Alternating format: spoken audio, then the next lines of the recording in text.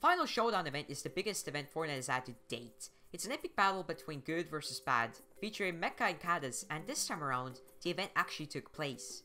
After the volcano's eruption hit and cracked the iceberg during the last event in Season 9, a giant eye appeared inside the iceberg. Later on, whatever was inside broke out and took half of Polar Peaks with it. While previously the monster had not been seen, it was spotted swimming around the island in the ocean surrounding it. To defend the island, construction for a massive robot begun, that progressively got more complete as time went on. After a paint job, it got the head of a cuddle team leader, hands of Rex and Drift, and legs of Durburger and the Tomato Head. Miss you. Warning posters appeared across the island in various locations stating duck and hover, when danger strikes take the high ground, and we can build it. A week before the final showdown, a timer appears stating the time of the event on top of all the sky platforms across the map. Moments before it took place, a new playlist showed up and it was announced on the news tab. Here's the event itself.